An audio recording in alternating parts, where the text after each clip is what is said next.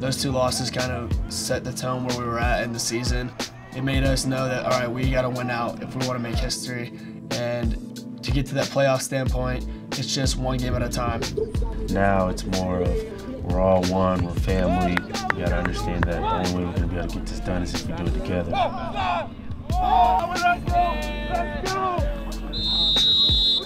We lost those 2 games. Those were important to win the conference. We want to go to the playoffs every year. It made a lot of people get more serious about the game and, you know, take practice seriously and prepare better every week. You know, not every team's gonna go undefeated. Right, that's just the reality of it. You know, the best teams in FBS don't go undefeated most of the time, right? It happens. But if anything, I even told the guys after the loss, whether it be the position group, we talked about it, the team, we all talked about it. I mean, man, there's only 1 or 2 options. We either stay down or get back up. Western Carolina backs against the wall. Must win here on out if they want to go to the playoffs.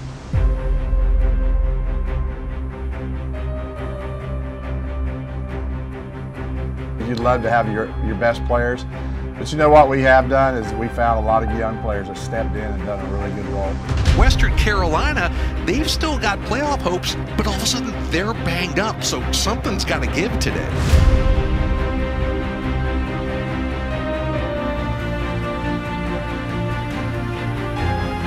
The game plan was really just play our brand of football. Nothing special, just do what we do and do it to the best of our abilities. Coach Bell was preaching all week to just be aggressive and dominate. We are going to be a dominant football team from this point on. When you enter that game, you're on that sideline, be dominant today. You want to play? Show me your dominance today.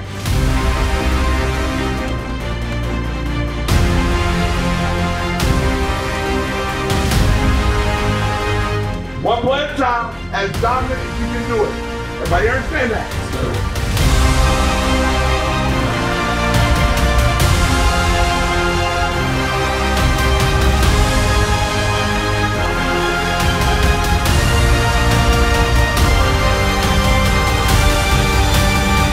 Richard McCollum set to boot it away on a beautiful 69-degree day.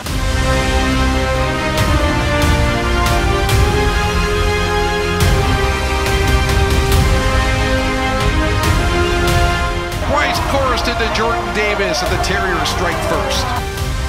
We have nothing to lose every game. So I think that we got Walker's best out there.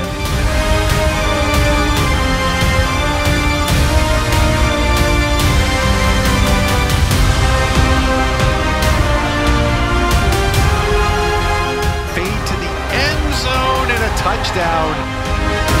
As the game went on, we kind of found the groove and started playing like we were supposed to play.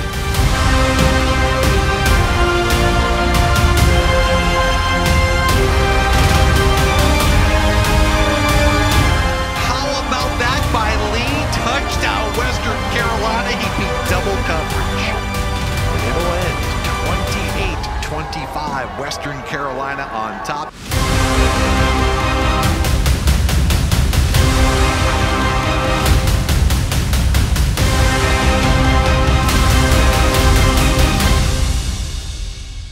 Let's come back to work tomorrow, ready to go. Everybody got it? Yes, sir. We'll talk about it tomorrow. Love you, man. Live on the edge. What's up?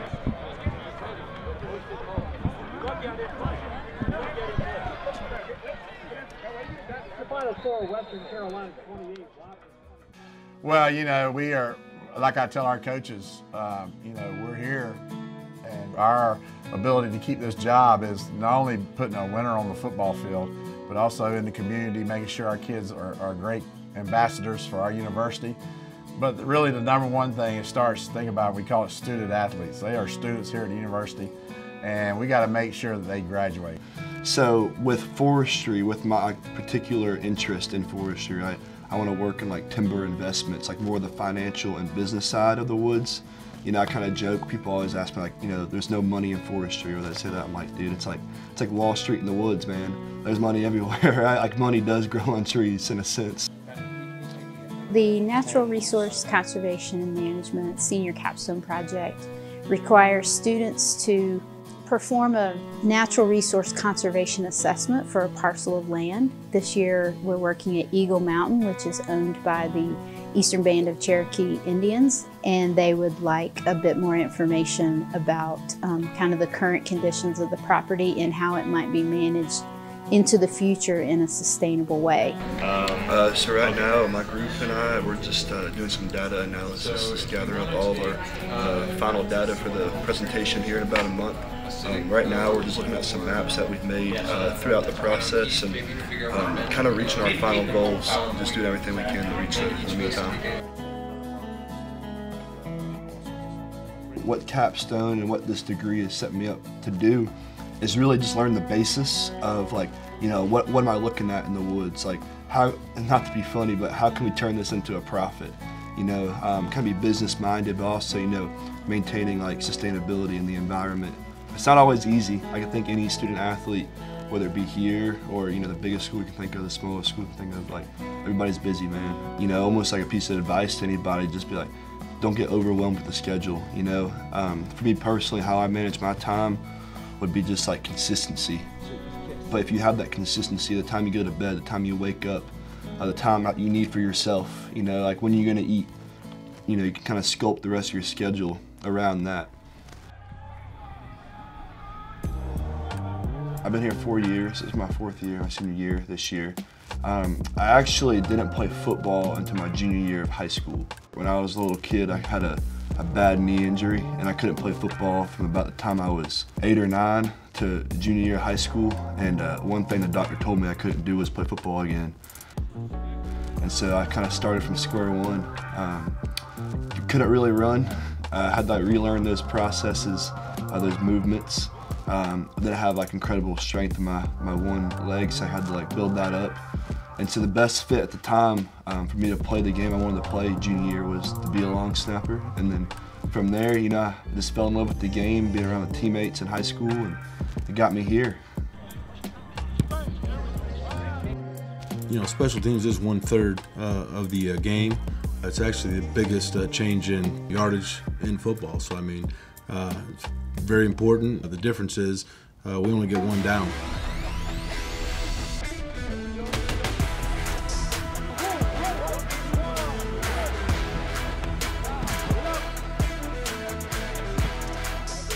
You know, special teams, you know, block punt will flip a game. You know, kickoff return for a touchdown will flip a game completely. So you got those highly explosive plays that can completely change the outcome of a game in about 10 seconds.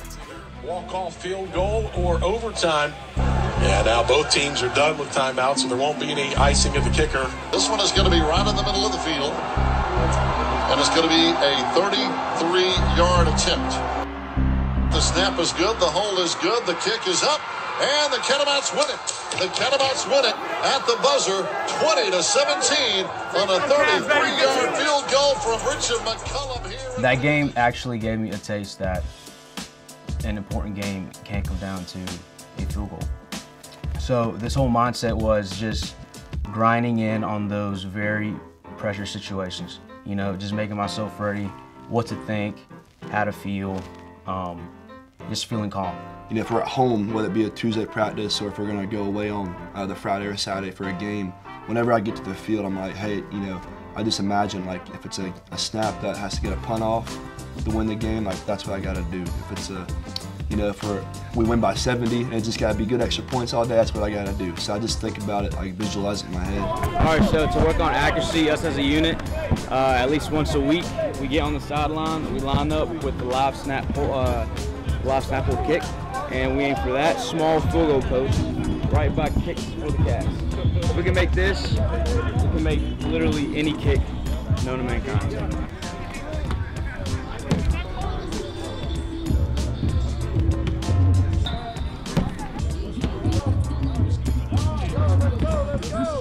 What are you trying to make? I'm trying to make it in the little goalpost on the wall.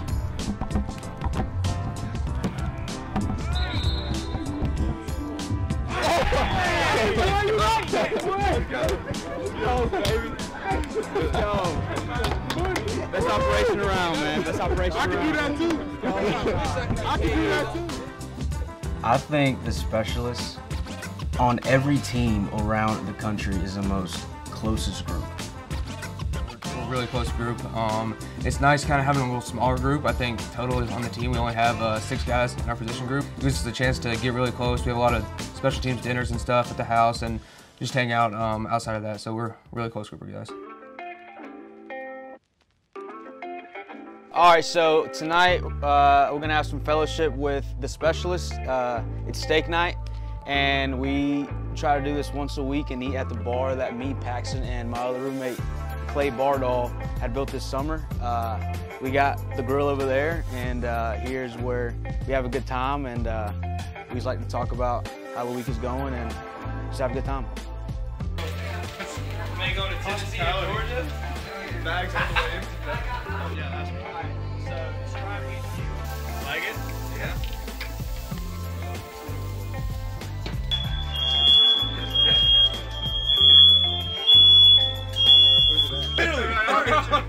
Come on, dude.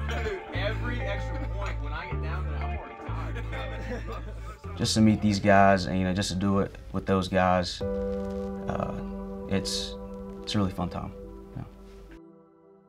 Colby, he's a good guy, man. He's real down to earth. He's a man of God. Obviously, he talks to us the day before the game, while we eat dinner, And with pregame speeches, I always ask Colby before a speech, you got a good one for us tonight? He's like, yeah, man, of course I got a good one for you.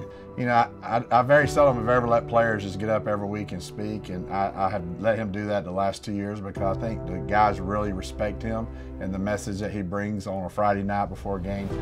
We do it after team dinners, whether we're at home or away. I try to keep it short, 5 to 10 minutes, but sometimes I get carried away. Maybe 15 minutes, you never know. All right, guys, I'm gonna keep it short tonight. I'll tell you, the last 2 weeks we've been going through a fire. We got hit in the mouth. All we can say is good. Let's get back up, right? Because who we are as a team has been revealed. We're a brotherhood. We go down together and we go up together. It's nothing new for us. These next 2 weeks are our championships. It's nothing new for us. We've been here before. All season long we've been playing high-intensity games. It's nothing new for us these next 2 weeks, and it starts tomorrow. Everything we've done since January comes down to these 2 games, and I'm telling you, listen to me right here, it all comes down to tomorrow, but it's nothing new for us. So here's my question tonight for y'all. Is this season over? Is this season over? Is this season over? Do y'all want it to be over? Is this season over? We're just getting started. It's nothing new for us, y'all. Let's get it tomorrow. We have a rivalry matchup on tap for you today as ETSU travels down the road.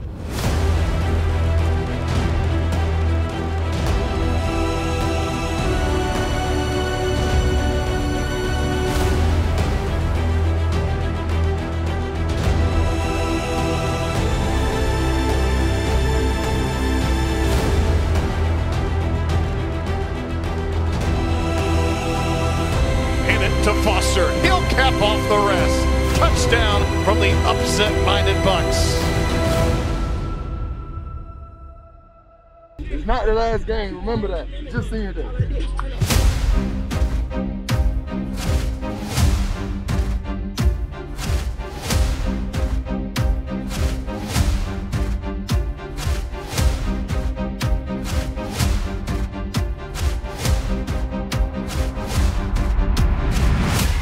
Runs free. Gonzalez fires deep to White and puts it on a touchdown, Western Carolina.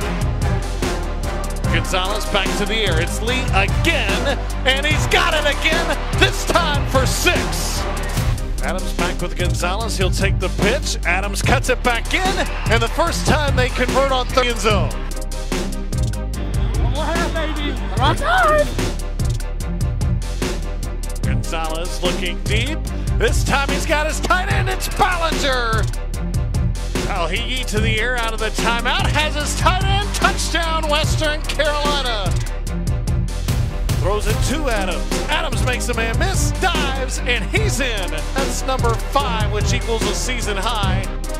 Fires, got his man, it's White for the 2nd time this afternoon. Touchdown Catamounts. And Western Carolina ready to celebrate as they have now won back-to-back games in the Blue Ridge Border Battle.